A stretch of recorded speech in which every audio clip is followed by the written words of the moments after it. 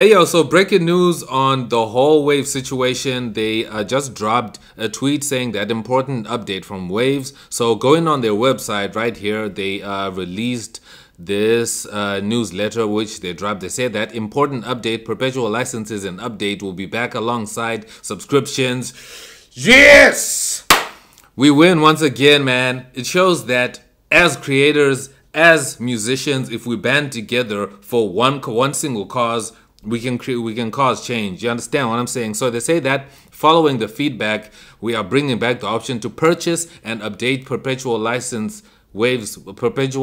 plugin and bundle licenses side by side with the new Waves creator subscription. So meaning that you can get the perpetual licenses and you can also get the plugins if you want to subscribe. So probably they've been looking around and seeing what people are saying. So you can either choose to subscribe with a subscription, or you can, buy to keep and have a perpetual license. So that's a good thing. We are working to make the perpetual licenses available to you again as quickly as possible. We will post real-time updates as soon as they are available. This is the letter from the Waves CTO and co-founder. You can see the date right there, and then there's other stuff there. But this is awesome, man. But the one thing I'm going to say to Waves is that you should work with people that are in this industry and work with creatives, work with musicians, work with music producers. And before you make these decisions, most of these companies need to work with people like us, so that before you roll out these things,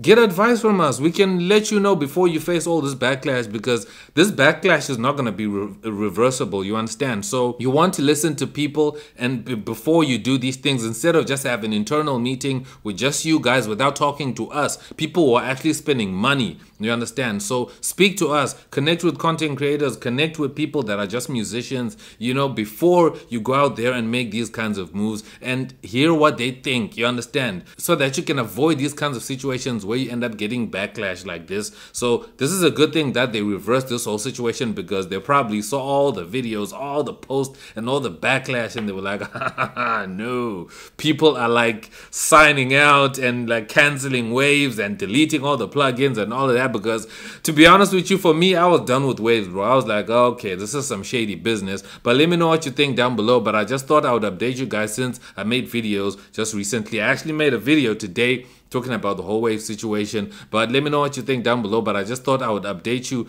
that they are reversing this and bringing back the perpetual licenses, so you're able to get the plugins one by one and have a perpetual license. And you also have the option to use the subscription if you want to subscribe and get everything, and that whole new deal that they were introducing recently. But let me know what you think down below. And also, Waves and other audio companies out there, you need to stay in touch with the community. Stay in touch with the community, because when you're out of touch, you get backlash when you make a wrong move, and it can destroy your company. That's it. Peace.